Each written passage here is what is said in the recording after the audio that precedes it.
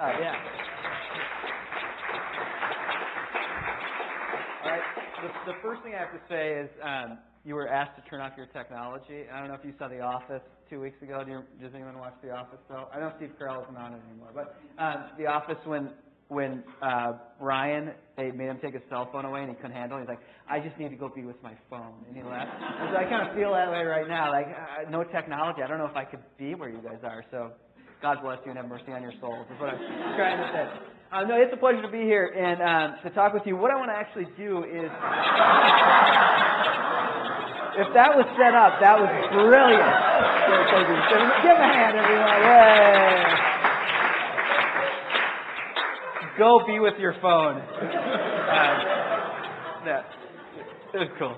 So I don't know how to recover from that. So what I want to do with our time, and I think we have a little less than an hour and a half, and I can talk way too long, so someone will just have to pull me off of here. Skip, you can pull me off when we're done. But I want to talk about this thing called identity, which I think is a prime driver of both youth ministry and young adult ministry. And if there's one thing that's really happening within the youth ministry world is that there's been this awakening to the fact that we have this group of young adults that have come about, people 18 to 35 really, and that the church is really falling down severely on how to do ministry with them. And I'll tell you a little bit about that as we go.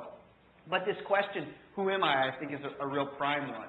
And so I want to look at that question through a little bit of social theory, and then we'll take kind of a theological turn as we go and what this means for ministry. So let me start by telling you just a really quick story about this whole thing of identity and answering this question, who am I, and how I think that's changed a little bit. My wife is actually a pastor. She's a PCUSA pastor, and she's actually the talented person in our family. So the seminary we were at, she actually won the preaching prize for the seminary, which came with a fairly substantial amount of money, and the whole idea of the money was to actually travel with it. So most people would take the money and go to Oxford or Cambridge and spend 9 months. And the whole idea was that you'd have an international experience, and that would make you a more well-rounded person as you went into the pulpit. Well, a few people before us had actually taken the money and traveled around the world with it. And when we found that out, we were like, yeah, that's what we're doing. We're going around the world. So we were in LA, and we took everything we owned and put it in a 6x10 storage site. Got rid of the lease of our apartment, opened up a P.O. box, literally had no home, and got on a plane and flew west. Now, we figured it was God's will, and we were going west, so we had to spend 10 days in Hawaii. I mean, it just had to do it. I mean, it just seemed the right thing to do. We finally ended up in Melbourne, Australia, at the University of Melbourne, at Whitley College, and we were staying in this little damp, gross little flat. And it was actually in that little, gross, damp flat that we picked our identities, that we chose what we would do with our lives, that we were in our early 20s, had just finished seminary, that we decided what we would do. My wife decided she'd become an ordained pastor. I decided I would try to become an academic theologian, and we picked it. Our family was thousands of miles away. We had no church community around, and we just picked our identity on our own. And I think maybe it's an illusion, but there's this kind of sense that part of what you do when you're a young adult or when you're an adolescent is decide who you are and answer this question, who am I? And that somehow it's up to us, that we get to decide who we are. Now, it's kind of unique because I think that this is really a question of modernity. And one of the things we could say is that youth ministry itself is a creation of modernity. And that adolescence as a concept, as a social construction, really happens within modernity itself. And I think it has a lot to do with this creation of this idea that you get to answer this question, who am I? I think for most of human history, and I'm overstating this a little bit, but for most of human history, you didn't get to answer this question. I mean, it was answered for you. Once a peasant, always a peasant. Some historians actually say it's not until the 17th century and after that they found a number of personal journals, that they don't even think really people sat around and thought, well, who am I? What am I going to do with my life? What's the point of me being me? But it doesn't seem like it's till, into the 18th, 19th century that people start to ask that question. Now, there's exceptions to the rule, of course. Augustine's Confession is one of those. But not the average person, they don't think, did that much. Now, I want to show you a diagram, and my wife always says that you need to be on drugs to understand my diagram. So what I'm saying is smoke them if you got them. All right, ready? All right, so one way to think about this, and this kind of leans on the work of Anthony Giddens, who's a British sociologist, is that here standing in the present, for most of human history, we were past-looking people. And we essentially looked to the past. If you were going to survive into the future, you had to harvest the wisdom of the past. the wisdom of your ancestors, your fathers and your mothers. And you were trying to correlate your life towards the past so that you might successfully live into the future. And we got to that path through a traditional way of living our lives. And so we were bound by space and time and usually had one single narrative. And what some of these social theorists actually think now is that we're no longer past-looking people, but we're actually future-looking people. And that it's actually our future that we are looking towards. So to such an extent, and this is actually shameful for me to say, but it's true. I don't know if it's true for you, but I don't know the names of my great-grandparents. I don't know their names. Now, the crazy thing is my grandmother has told me their names many times, but I can't remember it. And again, this is shameful, but they don't make any difference in my life. They make no difference in my life, so I can't hold on to their names. Because I'm not trying to live my life in kind of correlation to who they are. I'm living my own life. Now, I'm sure all of you have seen the very successful and important historical documentary, animated documentary called The Prince of Egypt. Remember The Prince of Egypt? A couple, maybe 10, 12 years old. Yeah. So it's the history of, the Exodus done by Steven Spielberg and animated. So it's completely historically accurate. And I don't know if you remember this scene, but my son, who is now 7, but when he was about 4, he was so into this movie. And we would allow him to watch it. And it became an existential crisis for his mother, who's a pastor, and his father, who teaches at a seminary, one day when he said, Mommy, I don't like Moses. I like the Pharaoh. That's what I like. No, you're missing the point. That's not the point. You're supposed to like Moses. Like, no, I like the Pharaoh. So we would allow him to watch this, and we'd allow him to watch it for about 20 minutes a day. And I'm sitting there watching him watch this thing, and there's this scene, which I'm sure this is historically accurate, but if you've seen it, you'll remember it. It's the scene where Ramses, who will become the Pharaoh, he's a teenager, and so is Moses. See, it's historically accurate. They're teenagers. And they go on a drag race, a chariot drag race through Cairo, and this is how the Sphinx loses its nose. And do you remember the scene? They're knocking all this over. Well, at the end of it, after they've had their drag race, the ruling Pharaoh, Ramses' father, calls him in and berates him. Doesn't really worry about Moses, but it's to Ramses because he's the prince. He will be the ruling Pharaoh. And he berates him and says, Ramses, don't you understand? One weak link in a chain destroys the dynasty. And I'm sitting there watching my little tow-headed son watch this and take in every bit of it without blinking.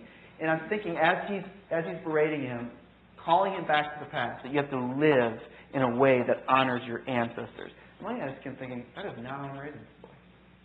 And there is no way I'm raising this boy to live in honor of his past ancestors, to live in the way of the roots for the next generation. That's not my goal. My goal as a parent is helping be a self-differentiated individual who can grasp his own person enough that he can go out in the world and make a life for himself. I'm not trying to get him to correlate to the past. Now, what happens is when we become future-oriented people, according to the German social theorist Zygmunt Bauman, he says that the day the all-encompassing community was punctured was the day talk of identity began. That for most of human history, you didn't ask this question. But now it becomes our primary question that starts in adolescence and moves through young adulthood, which is, who am I? Who are you? How do you answer this question? Now, in the middle of the 20th century, I think we answered this question in two ways that I think have not held up very well, and I think lead into a number of issues in the context of ministry. But the two ways I think you answered this question originally, who am I? In the middle of the 20th century, back in the 1950s when everything in the church was perfect. I say that with complete sarcasm. But we tend to imagine that the way you constructed your identity were around two building blocks. The first was really your skills and your abilities. In other words, you answer this question, who am I, by discovering what you were good at. So around the age of 15, which is why we tend to assume that adolescence, its primary driving task is to figure out your identity, that you would figure out at 15 what you were good at. So you figure out you're really good at math, or you figure out you're really good at breaking into cars, and that becomes part of your identity. So if you're really good at math, you go to college, you major in math, you get a math degree, you get out of college, you apply for a job, you get a job, and when you meet somebody at a dinner party, you say, hi, my name's Bob, and I'm an accountant. That's who I am. That's my identity. My identity really rests around my work. It rests around what I do. But it wasn't just really your identity wasn't just really built around your work, but it was also built around your love. So sometime between the ages of 15, 16, 17, 22, 23, you'd find your sweetheart, you'd get married, you'd have 2.5 children, at least demographically. That's why if you watch The Simpsons, Maggie never grows up. because they always have to have 2.5. So you learn a lot of really important things coming to this colloquium. But you'd find your sweetheart, you would get married, you would have kids, you'd start volunteering for the PTA or for Little League, and when you met someone at a dinner party, you would be your job, but you would also be a husband or wife. And that was really what you did. So you were not only an accountant, but you were a husband or a wife. And your identity really revolved around your work and around your love.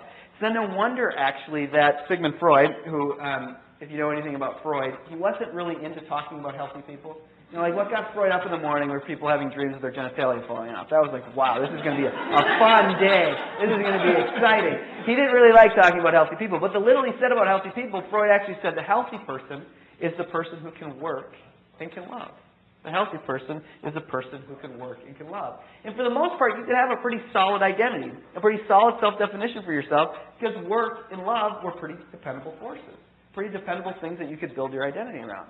Now, I think what's happened in our own time is that these things have melted some, and they haven't held up very well. In other words, work and love may not be what it used to be, and it throws this kind of solid identity up in the air. For instance, we've seen this melting of work lately. It's almost absurd now for us to imagine that young people in our congregation at 15 will pick what they want to do with the rest of their lives and then do it. You know, it's almost laughable. And how many people do you know that say things like, well, you know, I'm 41 and I'm still trying to figure out what I want to do when I grow up?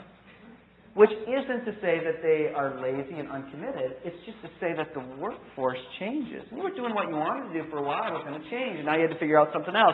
And there was always about this adaptability.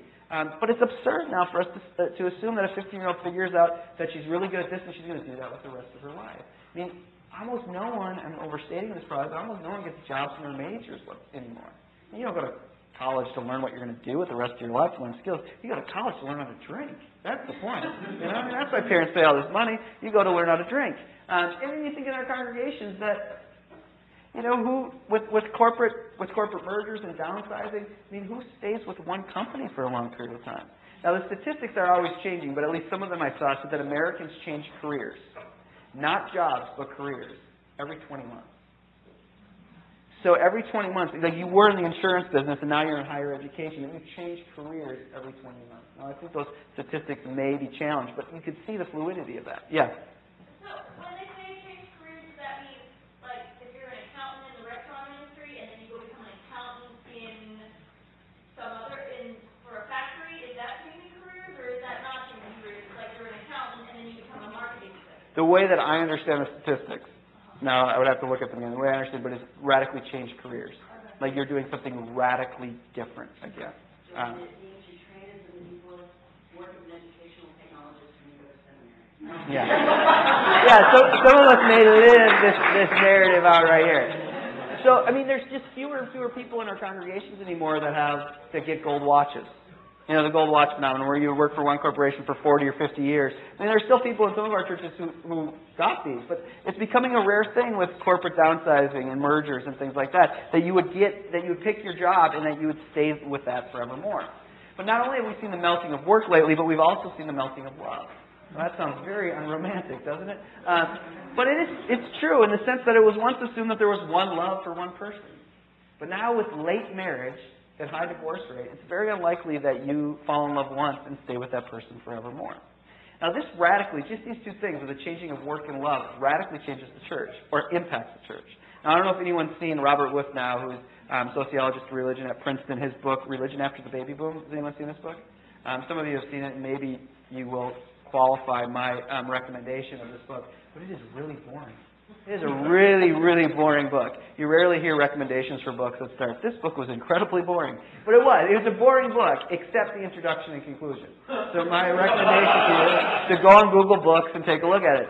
But the most interesting thing about Wuthnow's argument is he basically says this. He says that religion, for some reason in the American consciousness, religion is a conventional category. In other words, you imagine you are someone who goes to a religious community when you are living a conventional way of life, which is defined as having a job with some upward mobility that you would call a career, having a mortgage, being married, and most radically having a child. And Withnow's point is he actually shows in this book that the mainline decline, the drop of 12 to 14%, depending on the denomination, of decline in mainline churches, he thinks has everything to do, statistically he thinks this, has everything to do with the loss of 18 to 35-year-olds. They're just not in mainline churches. And he thinks that this is because religion is a conventional category. And what's happened as work and love have changed is that it's taking longer and longer for young adults to enter into quote-unquote conventional ways of life. So his point is that actually young adults, post-high school people, don't hate the church. These young people don't hate the church. It's actually more dire than that. They just don't think the church matters. They just don't imagine that someone like them would ever even go to church, is what his argument basically is. So the fact that it's taking them until they're in their mid-30s before they end up married or they have a job. I mean, when you're living in your parents' basement and working at Starbucks while you're trying to start your band, and then you move in with your boyfriend, and then you move back home. I mean, this transition, what he says is not a conventional way of life. This is not conventionality in a sociological term. We just don't imagine that a religious community is for someone like you. That leads to really big theological questions, like, how the hell did it ever happen that Christianity is conventional? I mean, how did that ever happen in the American consciousness? But it seems to play that way out sociologically. And this is a huge issue for the church when it comes to youth ministry. Because we're still living with an old paradigm that we used to assume that someone would graduate from high school at 18, and we kind of knew that they'd be gone. You know, they would go to college and they would be out of the church, or they would come at Easter or come at Christmas, but we'd stay connected to them through their parents. But we could be pretty sure that they'd have this moratorium out of the church during their college years. But by the time they were 23, 24, if they were female or even younger than that, they would be married. And they would have a kid on the way and they'd be back in the church. So we just kind of assumed these people would be back. But now we're dealing with this reality, it appears, where they graduate high school at 18 and it could be till they're 25. 26, 28, 30, 35, before, for some of them, it dawned on them that, hey, I should find a church. We're having our first child here. I'm 35, 36. I should find a church. And of course, many of them don't make it back. So this very changing of work and love has a really big impact, I think, on the church. So my overall point is that when work and love change, this idea of that you can have one solid identity is kind of thrown up in the air as well. That my self-definitions really change with new jobs and new love. So now, on a Wednesday night, if you do your youth ministry program on a Wednesday night or a Monday night or whatever, when the 15-year-old daughter runs to the car of her mother, it could be that both of them are asking big identity questions, like, who am I? If mom is going through a divorce or mom is going through a new job, both of them living under one roof may be asking, well, who am I? What's the point of my life? How do I answer this question of who I am? So we've seen these transitions. Now, I think we've seen these transitions, and when it comes to building our identity, they've evolved in a certain way. There's something at the core of them that stays the same, but there's also something that I think has changed in a significant way. For instance, I think as an identity marker, as something we build our identities around, we've seen this transition from work actually to consumption. In other words, how I define myself, how I answer this question, who am I, no longer is what I do for a living. It's actually what I own or what I buy. So I referenced in the other lecture this study done by Christian Smith, who's a sociologist at Notre Dame. And it was young adults, and it was called Souls in Transition. And he asked, you can imagine in the sample, he found an incredible amount of diversity amongst these young adults that he interviewed on religious affiliation, on understanding of certain ethical questions. And they asked these young adults all these questions. And then you can imagine there's a crazy amount of diversity across the sample. Except they found a couple things that were really congruent, that all young adults, to those who hated the church, to those that went 3 times a week, they found congruence with. And one of them was this ethical question they asked these young adults. Again, 18 to 35-year-olds. They said, is it ever wrong? Is there ever a moral time where it is wrong to buy something? Is there ever a time it's wrong? Where it is morally wrong to buy something? Overwhelmingly, at least in this sample, that all these young adults said, no.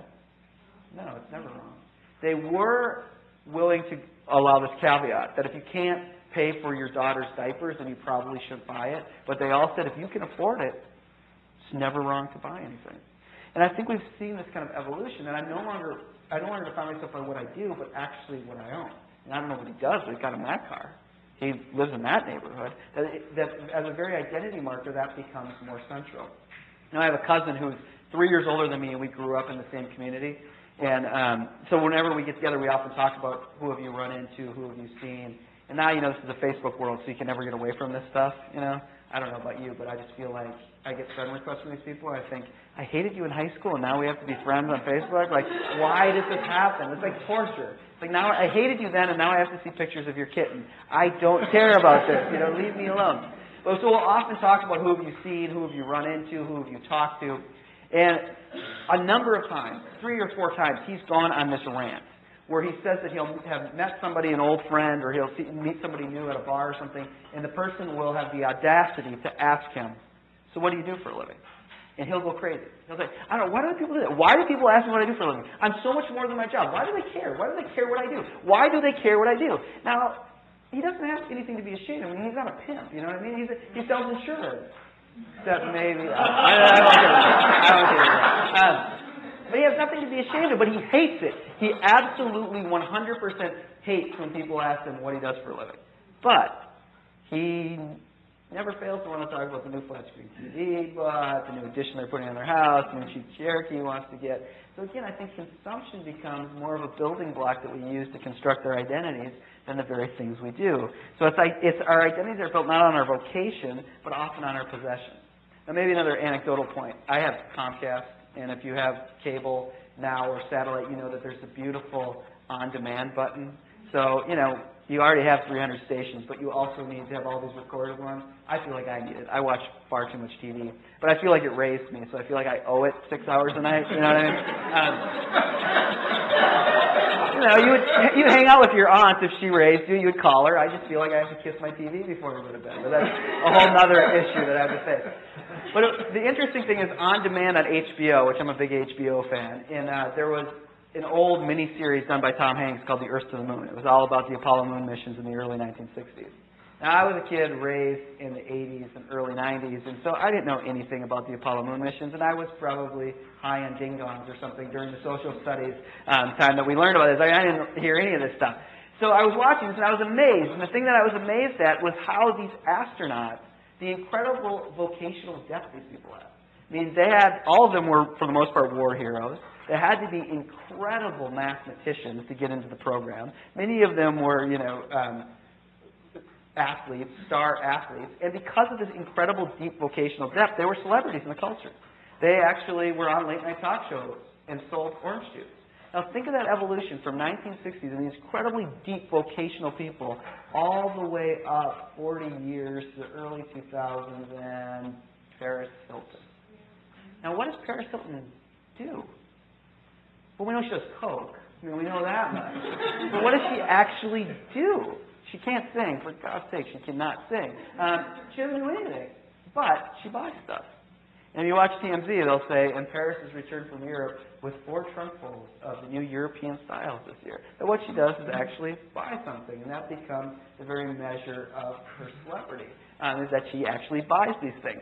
So I'm the kind of person who lives in this house. I'm the kind of person who drives that. I don't know what he does, but it got him that. That becomes a very marker for identity. I don't know if anyone's seen Richard Florida's work. Has anyone heard the name Richard Florida? He's a sociologist, demographer, and he's written this book called The Rise of the Creative Class. And he actually thinks there's been this kind of evolution in the class structure in America. And he kind of showed with his own study that there's this new class called the creatives, these people who are writing copy and ad agencies, who are designing websites, things like that. And it's a really interesting, there's an interesting study there because I think that the creatives tend not to go to church. But that's just anecdotal. But they just kind of feel like, why would I go to church and sit on my hands when all day I create stuff? And then I go to church and I'm just a spectator with it. The interesting thing in his studies, he said, when I'm on airplanes now, I've noticed that the question you used to ask your seatmate when you would try to get to know them is it used to be, so what do you do for a living? So that's not the question people ask anymore. The question people now ask is, where do you live?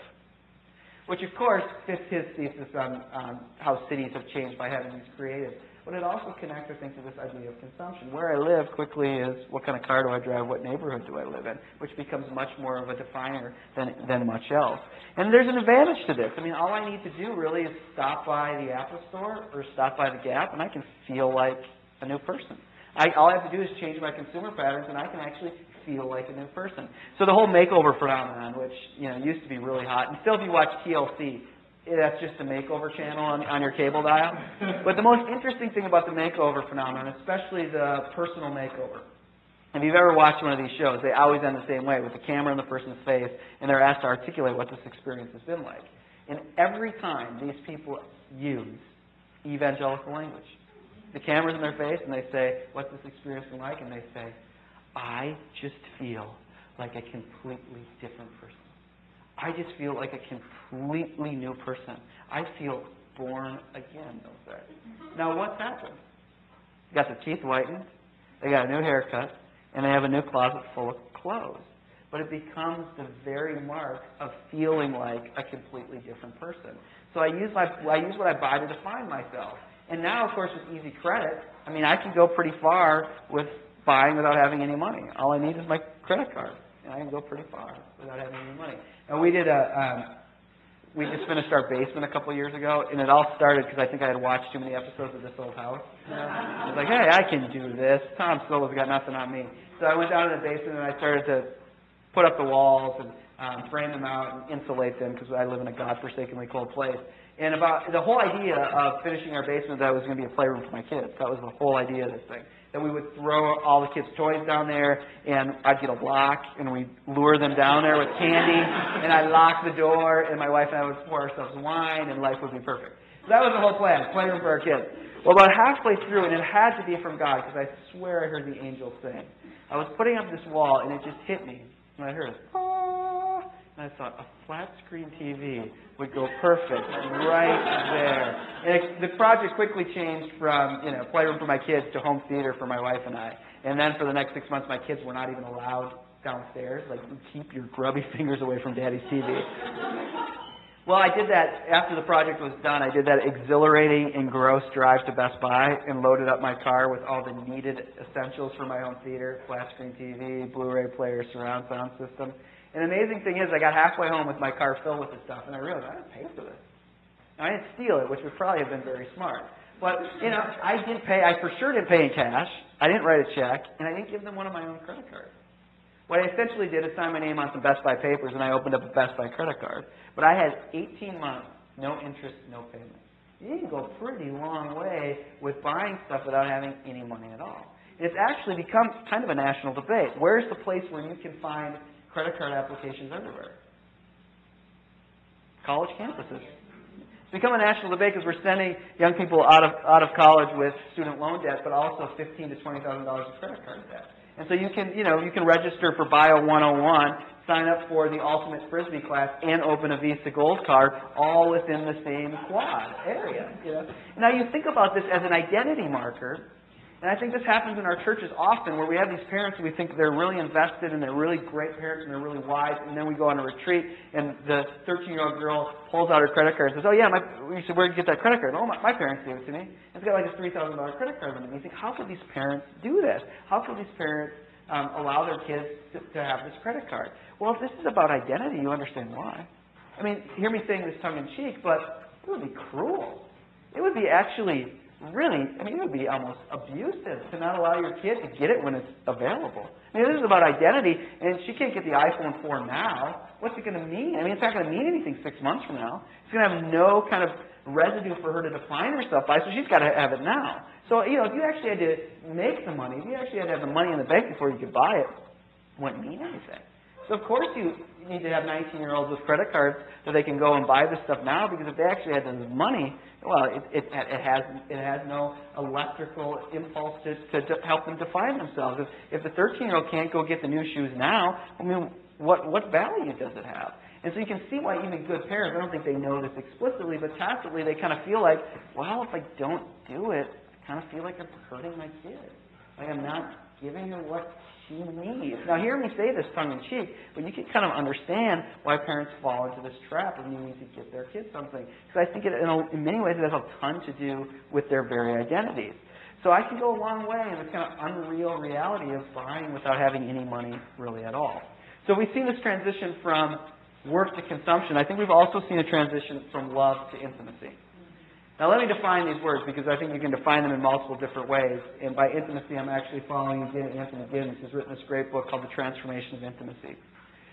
And what Giddens actually means by love is he means love is this constant commitment over time. For instance, my wife's grandparents are known for having hated each other for years. I mean, they just yelled at each other forever. And at one point, the story goes that they were confronted.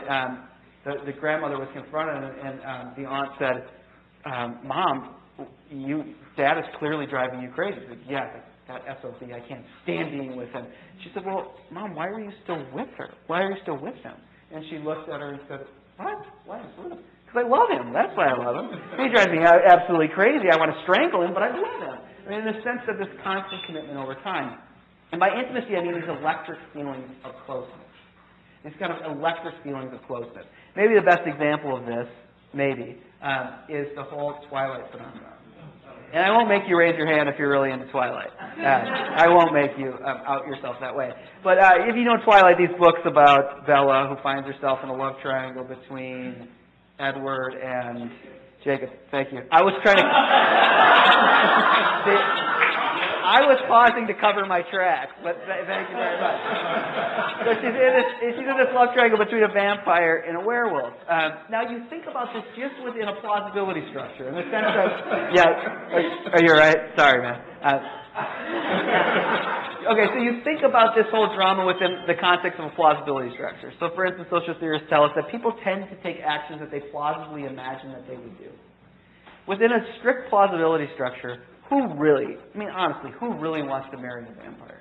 You know what I mean? Do you want to raise kids with a vampire? Do you want to take your baby home and have a vampire rocking your child late at night while you're sleeping and its fangs come out? I mean, no one really wants to marry a vampire or a werewolf. But in the very logic of the intimate, a vampire, he's intriguing because he's dark and he's brooding. And there's these feelings that you're drawn toward.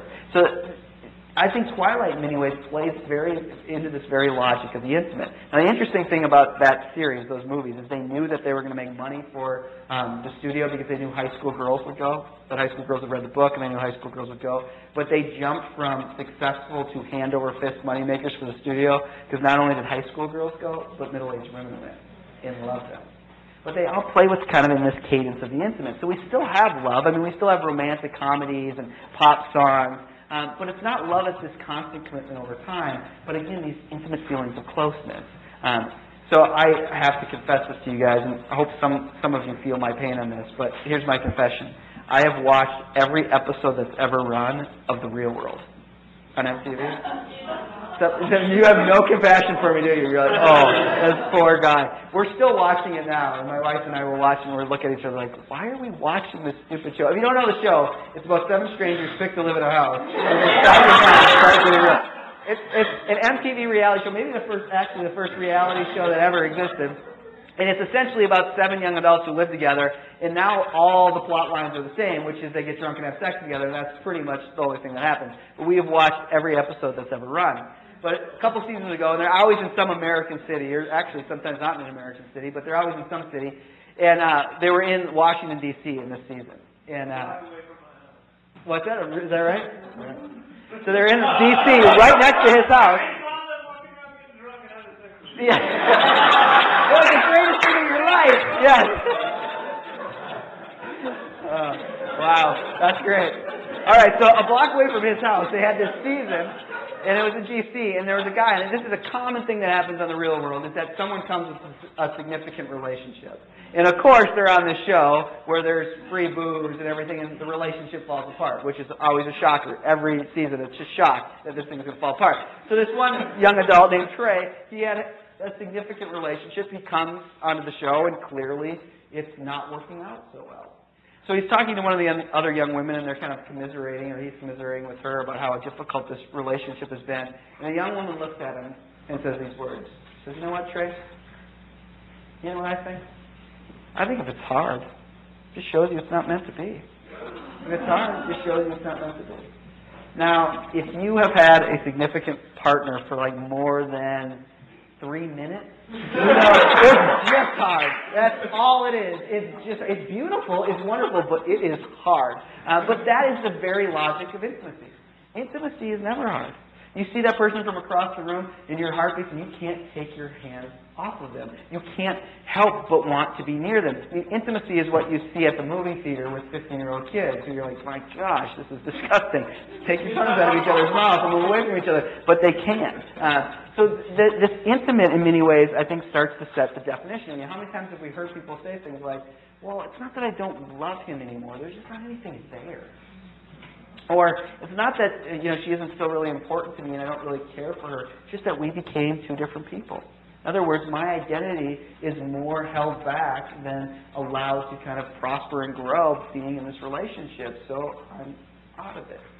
So when this happens, just think about how this changes the church. I hate doing generational kind of analysis. I'm not much of a gen theory person. I think culture is much too difficult to say, well, because you were born in these years, you're like this, and because you were born in these years, you're like that. So having said that, though, I think there's something interesting to think about along these lines, about what this does to the church. For instance, I think we have a group of people, older people particularly, who really came of age constructing their identity around work and commitment. And another group of people, I would include myself in this, came of age constructing their identities around consumption and intimacy. And then, therefore, you have a group of people who see the church as something you are committed to and you work at. And another group of people who think the church is something that you consume and find intimacy with. And I think we potentially, in mainline Christianity, we have a perfect storm potentially brewing. And the perfect storm, maybe I'm being a little bit too dramatic about this, but the perfect storm is we're going to have these generations of people who have worked these institutions for good or for ill. And they're going to be gone. And people like me, I'm not doing what they did. In other words, you have these people who worked this thing. When the boiler broke, when it snowed on Saturday night, I mean, at my little church, we have a little church in South Minneapolis, my wife is the pastor of it. Magically, if it snows on Saturday night, when we get to church on Sunday morning, those steps are shoveled. Who did it? Some 80-year-old guy did it, or some 75-year-old woman got there and shoveled those steps. And I don't even think about it. But when I do think about it, you know what I think? I ain't doing it. I am not doing it. And somewhat for good reason. I'd rather give my daughter a bath than get up to church and do that. But I don't know what we're going to do when these people are gone and people like me refuse to do that. And we have all these buildings. And what I tend to think is, well, let's pay someone to do it. Well, that works out pretty well until we realize we don't have any money. And one of the other really interesting things about Smith's study is he found that actually these young adults, they don't give much money. Even over and against some of the media reports of the Obama generation, that these were really invested, really involved, that actually, statistically, they don't give much money. And why would you? First of all, you don't have a long-term job that gives you any financial security, and you don't know when. I mean, you don't know when the iPhone 5 is coming out. It could be out. They tell us it could be out in March. It could be out in May. It could be out in September. You got to, how can you feel like you have any money to give when you don't know when that's going to come out? And the iPad 3 is coming out fairly soon, too. I mean, this is the great thing about Apple. Is as soon as you stop longing for what you have, they give you something else to long for. So this becomes, I think, a real issue for the church. And I don't know if you've ever had conversations with some of these older people in your church, but they didn't stay in these churches because they liked it, because they felt connected to it. I mean, you've had experiences maybe before where the church decides to change hymnals or something, and it just pisses 78-year-old Jake off. I mean, he is angry. And you kind of know Jake, so you see him in the hallway, and you say, Jake, you're mad, aren't you? Oh, I am so mad. I could scream. I am so mad. And then you say, well, Jake, are you going to leave the church? And he says, oh, honey, I've been mad at this church for 35 years. I'm not leaving anywhere. But for most people, and I'm sure I'm over-asserting this and it's a little hyperbolic, but for people my age, I feel like, you know what? I don't like it. I just find another church. If it's not meeting my needs, I just go find another church to consume. And actually, the churches that tend to be doing the best, however you define that, by growth or by money or whatever, tend to be those that feel like places you can consume and find intimacy with. And I think we run into a challenge here with younger generations of people when we have these buildings and we don't necessarily have the will to manage them. Now, why the change, actually? Why this transition from work to consumption, from love to intimacy? Now, without just sounding like we're going like sci-fi weird, but I think it does have a huge amount to do with our experience of time and space. The time and space is not necessarily what it used to be. Now, I don't know if anyone has a DVR, which I love my DVR almost more than anything. And I had a TiVo very early on, and I love my TiVo. But it's amazing to think about how this technology changes the way we experience time and space. So I had my TiVo very early on, even when I was in seminary, which seems ironic, but I felt like I needed it for research purposes. But I noticed really quickly, after just weeks of having my DVR, if you know on your DVR, like you can, the great thing is you can start a show. Like we were really into Lost for a while. Did anyone else get into Lost? Yeah. So we would get into Lost, but we needed to watch it right away, but we'd always wait about 19 minutes into the show, because then you could start watching it and fast forward to the commercials before you would ever catch up to any of the commercials and have to watch them. So you would start right at 19 minutes. And the most interesting thing is that when you fast forward through, the way that the kind of cursor and the time bar works is that you actually are kind of catching up to time. And you're kind of catching up, and that's when we say, oh, well, we better slow down here, pause it for a little bit, or else we're going to catch up to it. We're going to catch up to time, which is really trippy because that's kind of what the show is about, too. You know? Anyway, we could talk about that over some alcohol. That would be fun. But I noticed after having my TiVo for a couple of weeks that I started to want to use that practice in my day-to-day life.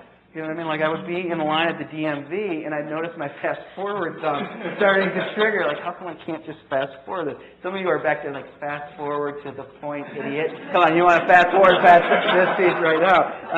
But our experience of time and space is we experience it in a different way often through our technology. Now, one of the most interesting things about youth ministry, I think, is that youth ministry has tended, well, let me say it this way, that it appears, at least anecdotally to a lot of youth workers, that it's actually easier to get kids to sign up to go on mission trips than it is to get them to sign up to be part of a Bible study. All right, that makes some sense, actually. You know, I mean, it sounds a little bit more exciting. But what's more interesting is it's easier to get them to sign up to go on a mission trip than it is to go across town to Six Flags or some other amusement park. That youth workers are actually finding now that they can get kids to sign up to go to Monterrey, Mexico, but can't get them to sign up to go across town to Six Flags. And you wonder why that is. And one of the reasons I think that is because youth ministry has always followed this kind of cultural progression. And for instance, a couple generations ago, the big youth ministry thing to do was the camp. And you could see how that would play and become incredibly relevant to a group of young people, where you were basically saying to them, hey, instead of having to work the land, how about you go and enjoy the land?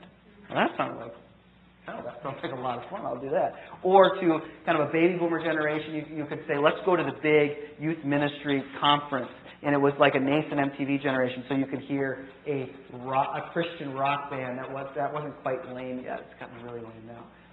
But you know, that was really appealing. But the thing I think is so appealing, one of the reasons that it's easier to get young people to actually go on a mission trip than it is anywhere else, is because you actually invite them to live into the state of their being, which is to be movers. And Zygmunt Bauman says we are all now movers. We're moving all the time. And actually, ironically, since you have no technology in this area, you have to actually be here. In most rooms, in my own classroom, computer screens are up, and I am not naive enough to know that when my students are in the room, they're also not somewhere else. One of the most existential issues for me teaching is when I'm talking and I look at a student and I'm not saying anything funny, and he has this wry smile on his face, and I'm thinking, what, my zipper's down? And I'm afraid he's taking a picture and it's like everywhere. But of course, he's here, but he's not here. He's moving all the time. And I think through our technology, through our cell phones, and through our computers, that we're in this constant state of moving. And to actually say to a young person, you want to go on a mission trip into the Caribbean? And that actually sounds pretty cool, because I get to leave my parents who I hate for a couple of weeks, or for a week. That sounds great. But it also moves into the state of their being. So we're always in this constant state of movement, I think.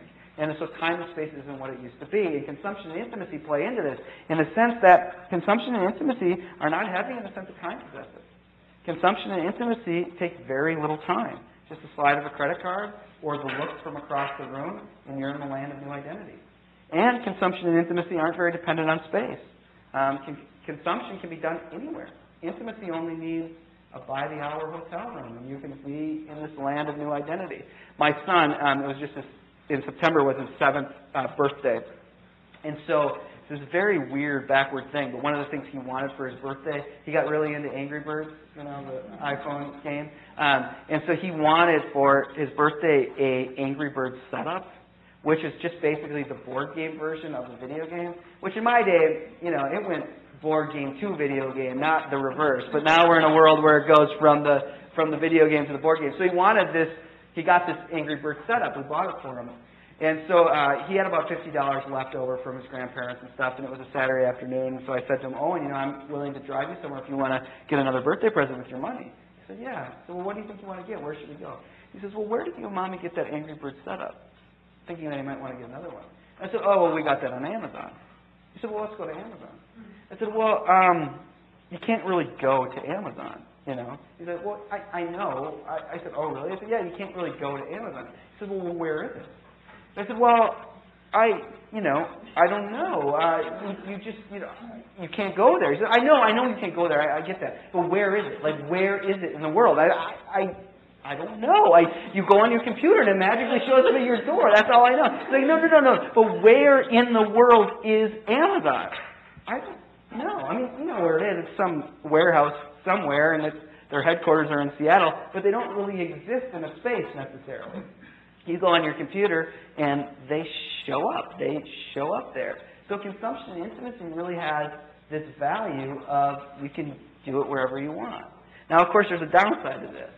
And the downside of it is, and maybe this fits into the very rhetoric we often use, the very fact in our cultural context that we are absolutely scared to death of our identity being stolen actually shows that maybe our identities are very thin.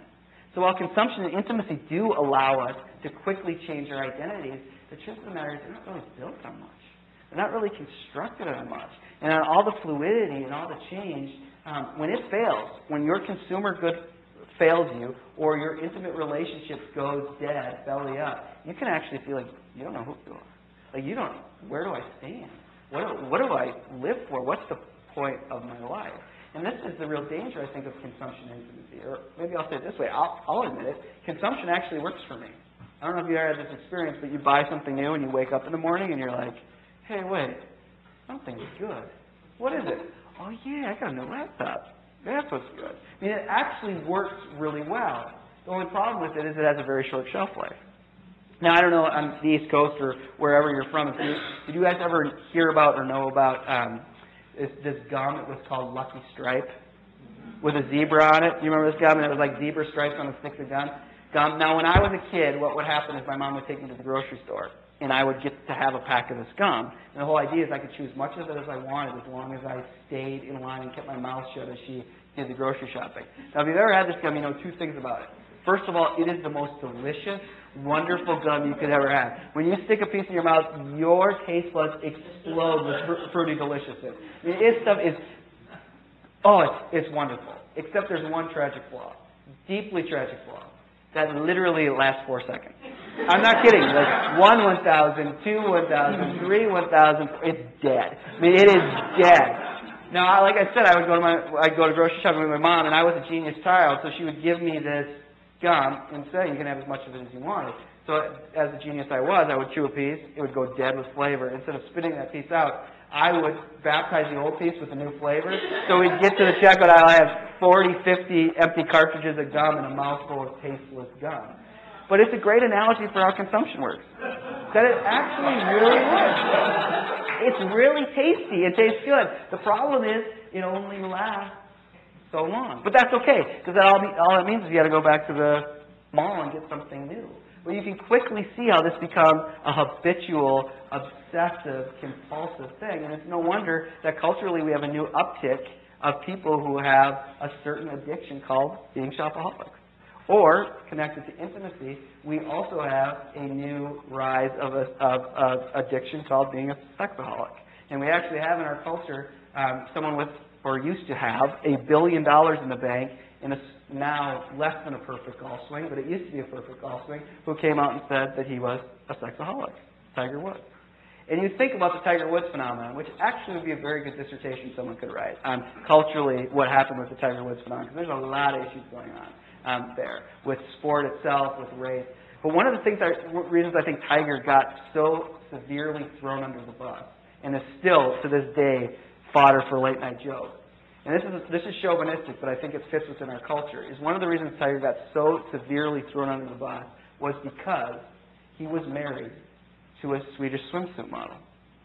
Now, again, this is chauvinistic, but one of the things that exists in the culture is that there is nothing, the epic of beauty is the Swedish swimsuit model.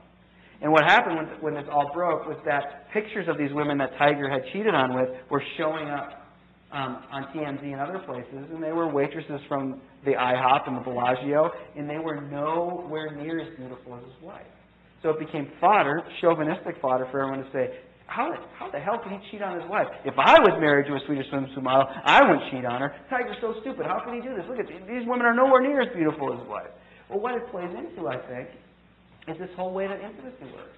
That our relationships have to be built on something other than just the electric feelings of closeness. Because even if you marry a Swedish swimsuit model, there's got to be something more to the relationship than just these electric feelings of closeness, because they, just like consumption, dissipate. And Tiger was told he could have whatever he wanted. He had enough money to have whatever he wanted.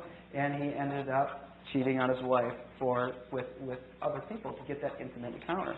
So the problem with consumption and intimacy as an identity marker is that it easily and quickly can fail us. And then we're thrust into kind of a form of nothingness. Like, what is the point of my existence? What's the point of my life? How do I even understand myself? You had your hand up. Do you want to jump in? Or have I blown past your point? You did. Actually, I had a question about the church, and you were saying that we need to find commitment in the church, but I wasn't clear what intimacy in the church would look like.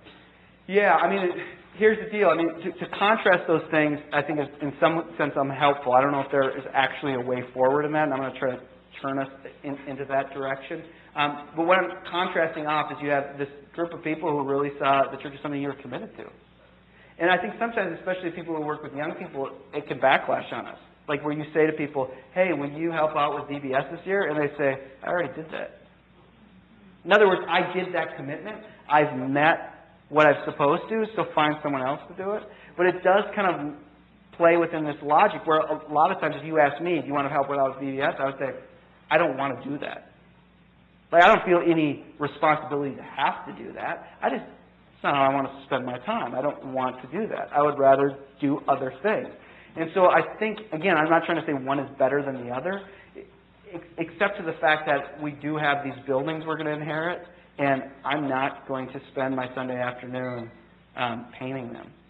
And I think that becomes a real issue. That I'm saying this for myself and throwing myself under the bus here a little bit, but I don't see it as my responsibility to keep these institutions afloat. Well, that's going to be a problem when we inherit all of these buildings and we either don't have the money to hire someone to do it or we don't have the will to do it. So contrasting intimacy and consumption that way in the sense that I want to just go to a place where I can consume it instead of being committed to it. And, we can all throw megachurches under the bus, but the one thing that they do provide is services and consumptive opportunities for their people. And they can even sometimes feel like a mall when you go inside them. Yeah? The other thing I was going to say is I think it's Fruit Strike, not Lucky Strike. I think Lucky Strike was a cigarette. Yeah. Thank you very much. Yeah. That's another addiction that I was referring to. Yeah. It seems like the consumption and the intimacy, the way you're describing the shift or commitment is to these things is sort of a negative thing. Like the way you're like not good ways to live in my But as sort of people who are going to be leaders in the church, if we have this thing which is the way most people in our culture of a certain age function, and that is just how they live, what do you do with the choice between, well, do we adjust how we do church so it's something that actually works with how they interface with the world, and how they interface with the world is something that makes people unwell? Yeah. How do you prevent that? Well, Not that defining yourself by your occupation and who you're married to is necessarily a perfect Right. either. Right. No, it's a great question because this is the deal. I mean, I've confessed my own consumptive TV watching sin to you, and no one's taking away my cable. I'm not doing it. I'm not taking it. So what do you do? How do you think about this? Well, one of the ways to respond, and youth ministry has tended to respond this way, is actually to make discipleship play in the cadence of consumption and intimacy. So think about this. I mean, I go to a lot of these big youth ministry events, and you walk through, especially some of these big national events, and you walk through the exhibit hall, which I tend to call the exhibition hall, and the amount of stuff you can buy for your kids to consume to follow Jesus is amazing. T-shirts, Bible covers, Bibles that look like magazines, magazines that look like Bibles. I mean, you can buy all of this stuff. So one approach is actually to make it take on the form of consumption. And then you think about intimacy too. I mean, I have quote-unquote non-Christian friends, or friends who, don't want anything to do with the church, and they'll often say, you know what's weird about some of those churches? Then they'll call them karaoke churches. The ones with the words on the screen. They're like, that's weird. That's like karaoke. They go to church and have karaoke songs. But the other thing that they'll often say is things like, well, yeah, I kind of like the music, but it's so weird. It's kind of like Jesus is my boyfriend music. Hear me, I kind of like that stuff. It plays into the way I was raised. I kind of like it, but it does really play with kind of this intimacy thing. And I think one of the ways forward in youth ministry has often been, well, just make discipleship about consumption and intimacy. I mean, they would never say it that boldly, but that's the way it functions. And I actually don't think that's very helpful at all. So one of the ways I want to kind of take this turn is to actually, maybe it's helpful to think of the story of Jacob in the biblical text. Now, this probably isn't the best exegesis, but it preaches, so tough. But you have the story of Jacob, who Jacob, as a good Hebrew, his name is his identity. And Jacob means the heel. And he's known as the heel because he comes into the world holding his bigger, hairier brother's heel. But then he lives into the name, and he becomes a con man. He cons his brother out of his birthright, and as any good con man, he makes a lot of money for himself conning other people. I mean, he is Sawyer in Lost. This is my second Lost reference, if anyone's keeping track. But he's a con man. He can do a long con, he can do a short con, but he's made a lot of money for himself. But of course, unfortunately, the day of reckoning comes where his big, hairy brother is going to get him back, or so Jacob assumes. And so it comes the time of encounter, and they're going to meet each other on the horizon, and Jacob comes and takes all of his cattle, and he sends them to his brother. Essentially, in that cultural context, he's giving him suitcases and suitcases filled with cash. He's like, don't kill me. You can take this stuff. You can buy stuff with this. Take my money and, have a good time. Throw a party for yourself. Buy a new car. You can take the stuff and do what you want. Well, it doesn't work very well. So he then, the real stand-up guy that Jacob is, he takes his wives and his children and sends them off to his brother Esau. Remember this? He imagines this guy is on murder. He's at a murderous rage to get him. And so what he's essentially saying is, they're my wives. Wink, wink. Take them. Don't kill me. You can have them. You can be intimate with them. Now, if that doesn't work, look at my 7-year-old. Look at how cute she is. You can't kill me. Look at my 7-year-old. How could you kill me? Doesn't really work either. And now, of course, Jacob is left all alone, and the angel of the Lord shows up. And they start wrestling, and wrestling, and wrestling, which is fairly phenomenal because it's out of character for Jacob. I mean, he's more of a runner than he is a fighter, but nevertheless, here they are, wrestling and wrestling and wrestling, all the way to daybreak. And at daybreak, finally, this angel of the Lord has to get out of it, so he touches Jacob's hip, knocks it out of socket. But still, Jacob will not let him go and demands that he bless him. So the angel of the Lord says, well, what is your name? Essentially, what is your identity? Who are you? Jacob confesses, I'm Jacob. I'm the heel. Do you have $3? I'll take 5. I mean, that's just who I am. The angel of the Lord says, no, you are no longer Jacob. You are Israel, the one who actually wrestles with God, the one who wrestles with God. And I think a way to think about identity in youth ministry and with young adults is to recognize that we all swim in this water of consumption and intimacy. But part of the issue is it's going to fail us. It's going to leave us with deep questions, with deep doubt, with deep fear. And I think where the church has actually failed this generation of people is that when it is time for them to wrestle, when they are yearning for a community to wrestle with them, we don't seem like we're a community that wants to do it. That we don't feel like we're a community that actually wants to be there and to wrestle with them. And I think one of the ways forward for the church, as we do ministry with younger generations of people, is not to make our sermons like sitcoms. Is not to make our worship experiences like U2 concerts. It's actually to become people who really wrestle with God, who really wrestle with our fear, who really wrestle with these deep questions, and become a place where we bravely do that. And this happens so often in youth ministry, and we often tend to see it as a problem. I remember in my young life days when we would take kids to camp, one year I took this big, burly hockey player. I was in Minnesota at the time. So this big, burly 9th grade hockey player. I already played a year of varsity, which was something you don't do when you're in Minnesota. You have to be a junior or senior to play. But he was a big 6'3" kid. And I was really happy that I had got this kid. I thought, now he's going to come. He's going to hear the gospel. It's going to be so significant. First night of what they call club, which is where the kids kind of hear the gospel and hear some music and see a skit. But most importantly, hear the biblical story. About halfway through the night, I look over at this kid and he's crying. And I think, we got him. We got him. You know, he's crying. I'm thinking, we got him. And then I'm already thinking, like, how will I give my speech as Youth Worker of the Year, you know? And so I wait until the whole kind of area empties out, and he's still sitting in the corner with his hands in his head, and he's crying. I'm waiting, and I ask him, so Adam, you want to go for a walk? Like, yeah. And I'm already thinking, you know, we're going to pray together, and this will be it. You know, someday he will be a missionary, and he'll say, it all started when my youth pastor, you know, that's what I imagine. So I'm walking with him, and he's still crying. I'm pretty upset, and then the tears really start coming. Yeah. I said, well, what is it? You know, tell me about it. Thinking he's going to say, I never understood the gospel before. And I just feel like, you know, this is what I imagine he's saying. So he starts off, and he stops, and just ready for his words, and he says, it's just, she doesn't know I exist. And I'm like, you stupid idiot. Like, we are talking about eternal things, and you're upset because this girl doesn't like you? And so there's this girl that he had a crush on since he was in, 6th or 7th grade. And I remember now I could, it was like a movie scene. Now I can see flashbacks to on the bus ride up as he was flirting with her, and she was, turning him down the whole time. And so my response was, you idiot. Like, we are talking about important things here, and all you care about is this girl that you want to date. Now, shock of all shocks, I actually think I did very bad ministry that day. You're like, yeah, no doubt, idiot. But yeah, I mean, here's this kid who has his own deep issue of feeling rejected, of feeling nothingness and pain. And this was the point to be with him, to share in his life, to wrestle with him, to seek for God in the midst of it. Instead, I was trying to get past this, trying to get beyond this.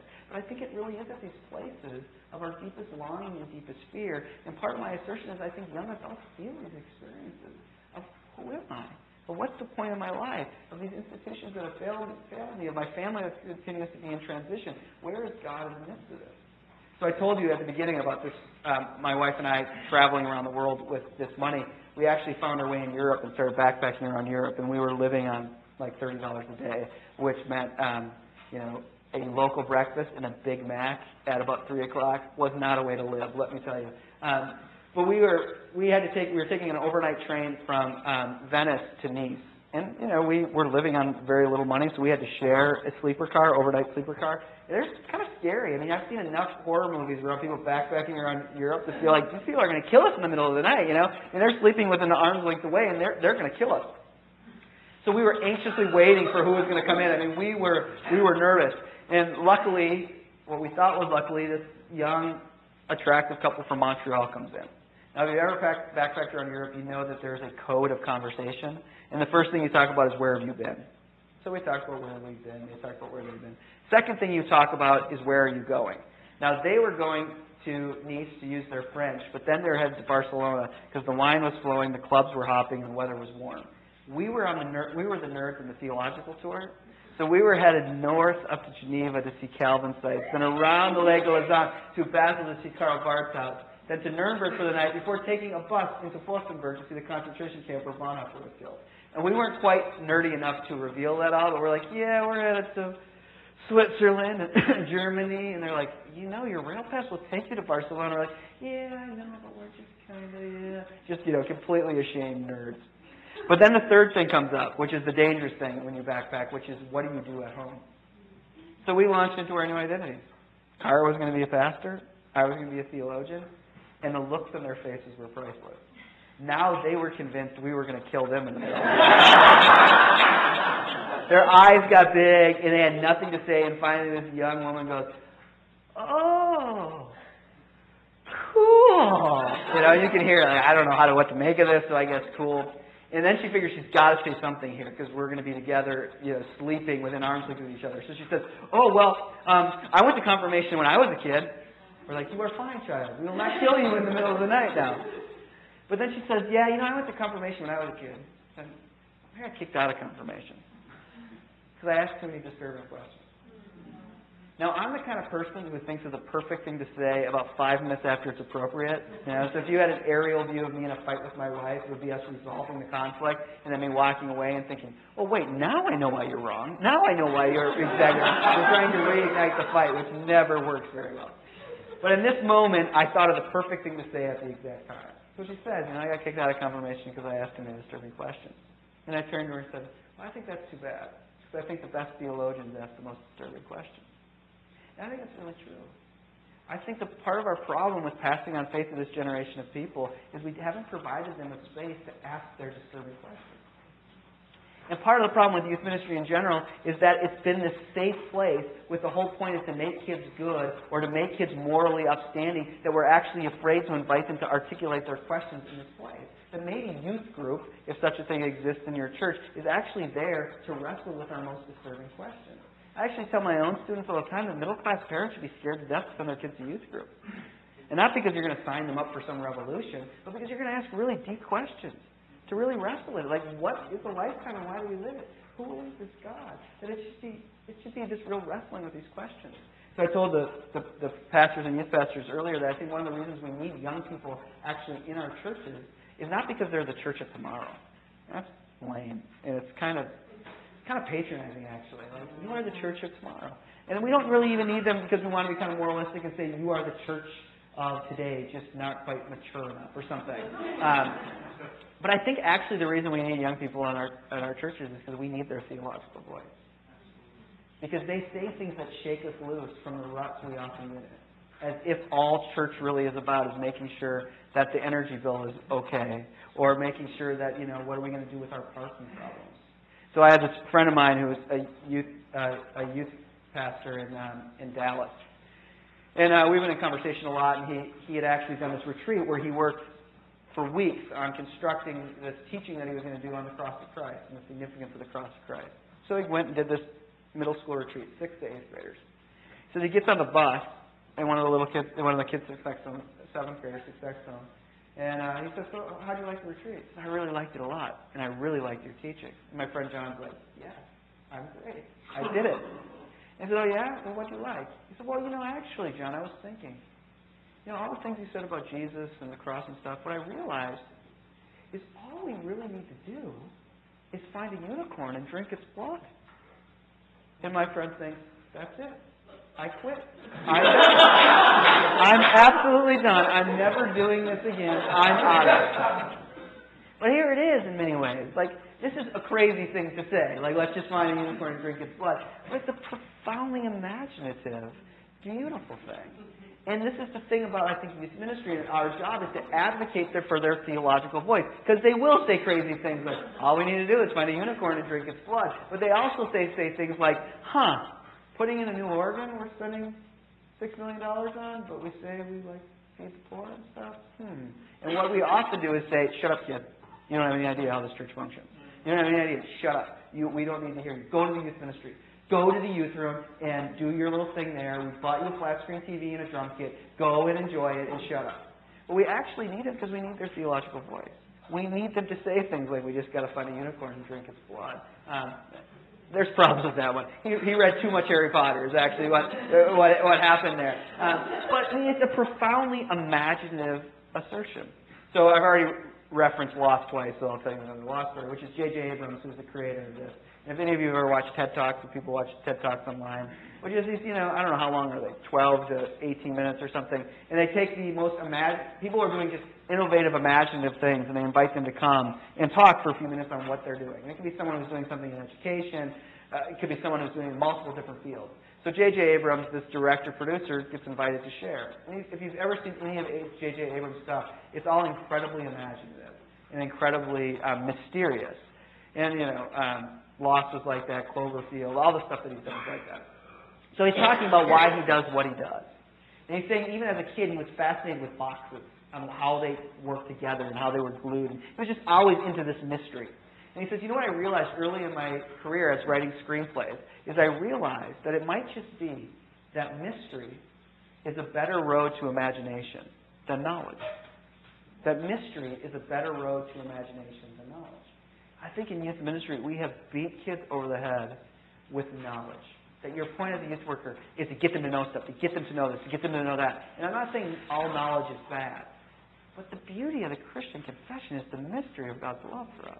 The mystery of God incarnating God's self in the world in Jesus Christ. I mean, the mystery of the confession, that bread and wine becomes a real presence of Jesus Christ. I mean, this is the mystery. And often, this is the beauty of ministry. It's the laboratory for the mystery, for the wrestling.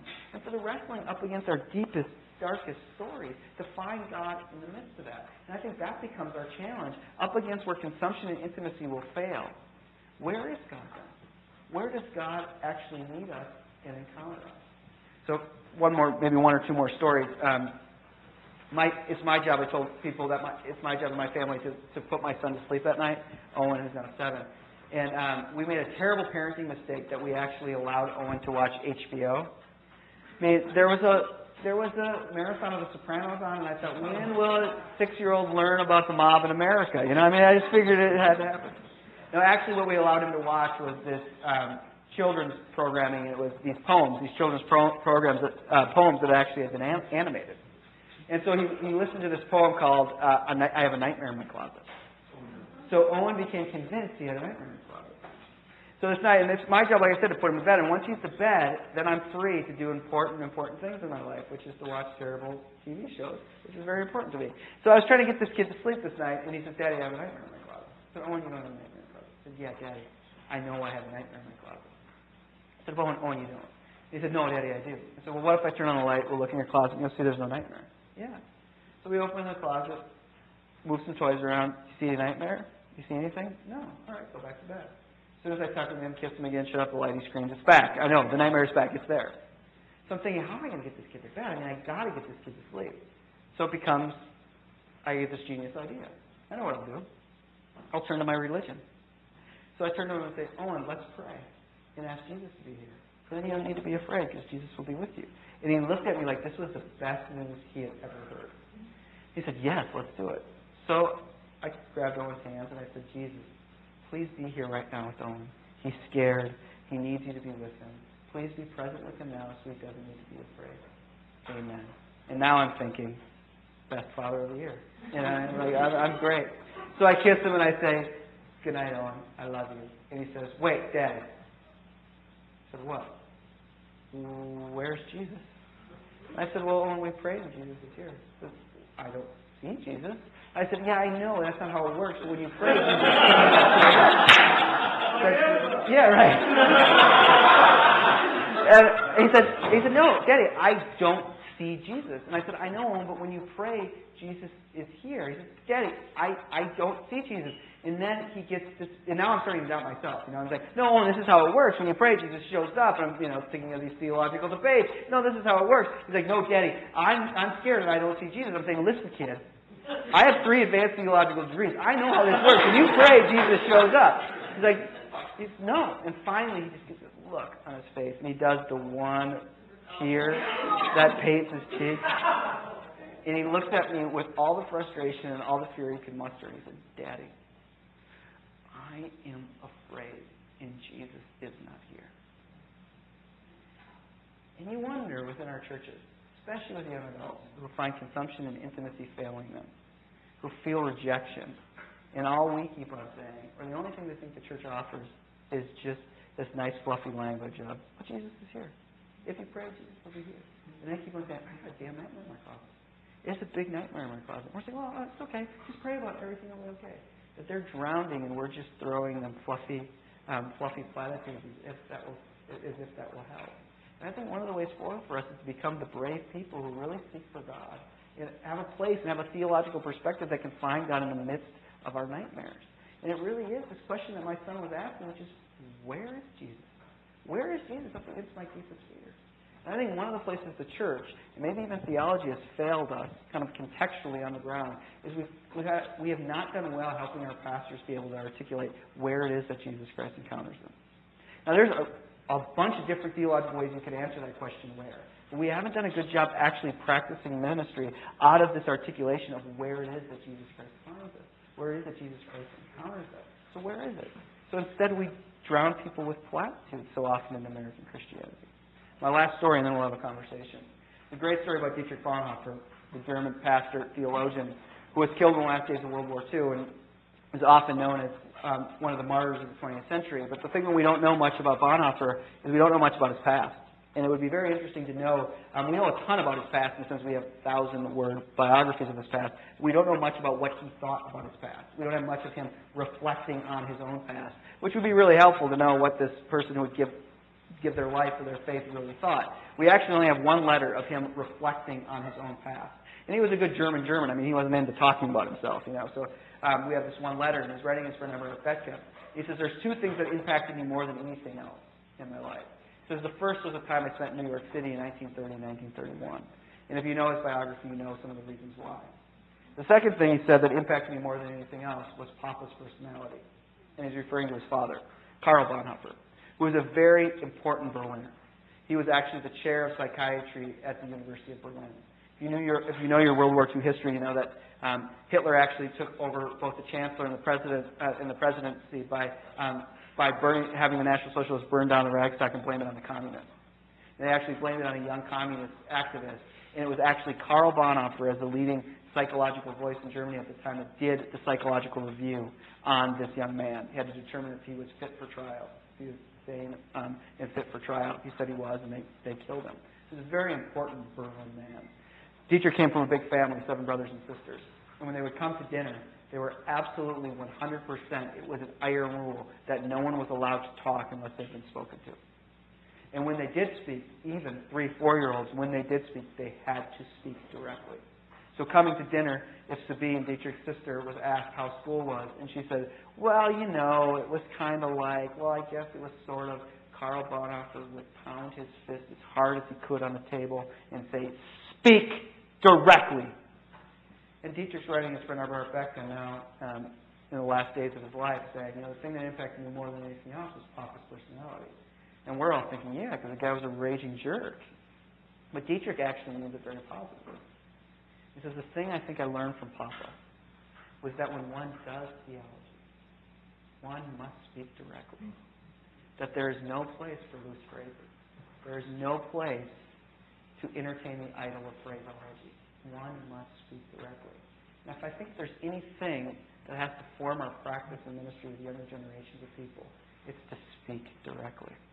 To speak directly about the nightmares in the closet. To speak directly about what it means to wrestle with God together. To speak directly about our confession of Jesus Christ and the gifts of the church. But it's to speak directly. And I think if we've done one disservice to children, to adolescents, to young adults, is that we haven't known how, or we haven't been taught to speak directly. And I think that's in many ways where it starts, by actually really wrestling with Him in the midst of it. Now, I could kill you with more stories about my children and things like that, but it's becoming time for wine, and that seems really exciting to me. So let me stop, and I think we have a few minutes here, 5 minutes. See, I talked too long. But what would be helpful? What connections do you make? What would help you have clarification on? Again, what connections do you make? Yeah. I was surprised that you didn't say more about community and the change over generations. So, like my parents and grandparents' generations had things like the Rotary Club, not to mention church. And so, how does what you said interact with stuff like people like Putnam? Yeah. And also, I forget the authors, but the idea of the big sort and the increasing polarization of communities in the United States, because it does seem like people in my generation are looking for community. I know that sounds trite to hear a lot, but I think it's true. It is really true. And some of this stuff comes from my book, The Promise of Despair, and I actually have a chapter. It's the feel-good book of the year. It's called The Promise of Despair. And there's a chapter in there that looks at community directly, because it has been one of the things in one of the young adult expressions of ministry and reimagining ecclesiology for young adults has been to be about community. And for things to really be about community. And I'm all for that. I mean, I'm really all for it, but I think it's much harder said than done. And what I mean by that is, at least some social theorists, here I'll lean on Bauman again, is he has actually this little book called Community. And one of the things he says that's essential from a social perspective, from a social theory perspective, for community to actually function, is that it's often been based on obligation. That people feel obligated to each other. And this is Ferdinand Tunius' understanding of the Gemeinschaft and the Gesellschaft.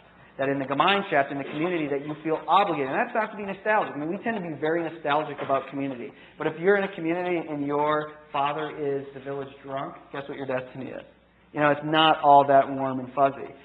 But in the Gesellschaft, you're kind of free and you bounce around. And I think part of the issue is that we want community, but it becomes really hard in a cultural context where we can choose in and out of communities. And we can have deep communities, and we choose in and out of them around preference, taste, and choice. So I can be in community for a while, but as soon as I'm done with it, I can move on for it. So I think it leads those of us who are helping people think about how to construct religious communities or leading them ourselves to think about what will bind us together here. Now, one of the things that I showed earlier was this slide. I don't know if anyone's seen Peter Berger's Pluralization of Life Worlds. This idea that we live in multiple different spheres and different worlds. Call it religion, call it work, all these, and we have to negotiate these things. And I don't know if you guys do it in the Episcopal tradition, but when you baptize a child, you guys walk the child out into the congregation, into the church. This has never happened, I don't think, or it's rare that it's ever happened, where it's the same in both the PCUSA, where I worship, and within the ELCA, where I teach, where the pastor will take the child out after baptism and say, now you all have made promises to this child, to pass on the faith of this child, to be there for this child. Now, there's no one who sits in those pews and goes, wait, what? Promises? Oh, shit. I just interviewed for a job, and if I get it, I'm moving to Chicago. Pastor, I can't make this promise today because I don't think we're going to be here. No one thinks that. Because what they're essentially thinking is, in the sphere of religion, I'm making this promise. But that doesn't set the terms for what I'll do in the work sphere. And even the work sphere makes me mobile, then I have to be mobile. So you can have community, but it always, I think, runs the risk of being, as Anthony Giddens says, community until further notice. And so it's not to say there can't be real deep experiences of community. I think there really can be. The problem is that, all right, maybe the greatest text of my generation, which would be Seinfeld, but the next one would be Friends. You remember Friends? Why am I saying this? But you remember Friends, it was a big issue when Chandler and Monica were going to have a baby, because this real community of friends that they had, real community, it was now going to change. Just because they were going to move outside the city and go raise this kid, and it threw up everything in the air. Have I completely lost you with this analogy? But you see how that threatens, it's a real community until further notice. And I think that becomes a challenge for us to think about the church, what it means to be in community, what will actually hold us together. And one of the things I'm proposing, but this is kind of some of the Lutheran texts that I work in, the theology of the cross and things like that, and this kind of existential impulse of a Lutheran, pseudo-Lutheran theology, this understanding of what it would actually mean to share deeply in each other's places of death. Not because we worship death, we hate death, but because we trust that this God, Abraham, this God that we worship always moves from nothingness to possibility, from death to life. This paradigm of from death to life. So that, just think of if that's how I would answer this where question, where is Jesus Christ? I would follow Luther and Eberhard and say God is at the places of death, working life out of death, breaking death through with life. Well, as a pastor, as a youth worker, what that means is my formative action is to be brave enough to call a thing what it is, as Luther said in the Heidelberg Disputation. To find places of death and speak places of death, not because I like them, not because I want to wallow in them, but because I believe this God of the cross moves from death to life. So my practice becomes calling a thing what it is, to say to young people, to say to this young person I'm walking with at camp, to feel rejected. That sucks, man. I understand that is a real experience of death and nothingness. And then to bear his humanity with him, trusting that in the midst of sharing in that God moves within it. So that's not to say that is the theological move to make. Clearly it's not. But what I'm trying to do and what I'm trying to help my students do is connect their articulation of who this God is and how this God moves with the very practices that they take. And in youth ministry particularly, there's an incredible disconnect. So the practices we take on is because they work for the evangelical free church down the street, so we'll use them. But they have no way of connecting with a larger theological imagination. that then fundamentally kids graduate from high school, and then we find out that they don't want anything to do with the faith when they're 24, 25, and we wonder, well, what happened? Well, we never actually talked about. What we had are kids who could be happy, shiny kids, who could be our trophies, who had high social capital, who could assimilate to our religious perspective. But when they actually ran into having to wrestle with God, they found nothing here. So, even here, I'll just ramble on, and I think it's time for us to get a little bummed.